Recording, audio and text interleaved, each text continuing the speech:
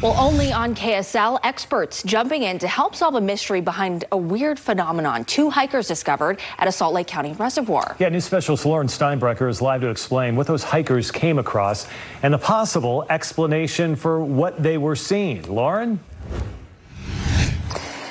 Yeah, Mike and Ashley. So those hikers were doing what's called the beat out. You start at Little Cottonwood Canyon, you go up to Pfeiffer Horn, and then you come down into Bell Canyon. And as they were coming down into Upper Bell Canyon Reservoir, they found this sea of white crust covering an entire area. And tonight we finally have some answers.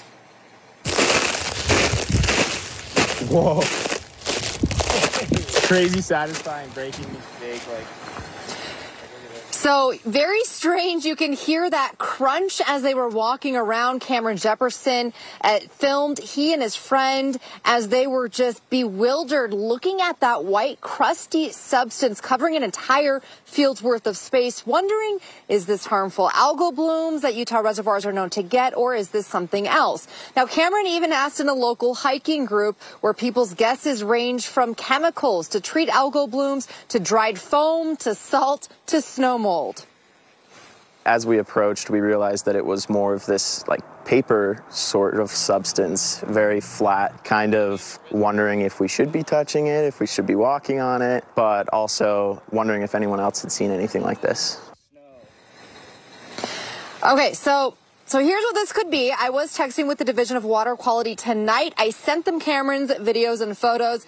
Their best guess is that the water used to be higher up, and as it receded, it left behind that crunchy film of either mud or some sort of organic material that maybe would have been in the water. Now, the Division of Water Quality also tells me tonight they do not think that material would be harmful, so they likely will not investigate. But interesting to say the least, and I guess good to know for anyone else who's wanting to get that quick hike up there before the snow sets in. Lauren Steinbrecher, KSL 5 News. Yeah, the weird crunchy stuff won't bother you much. All right, Lauren, thank you.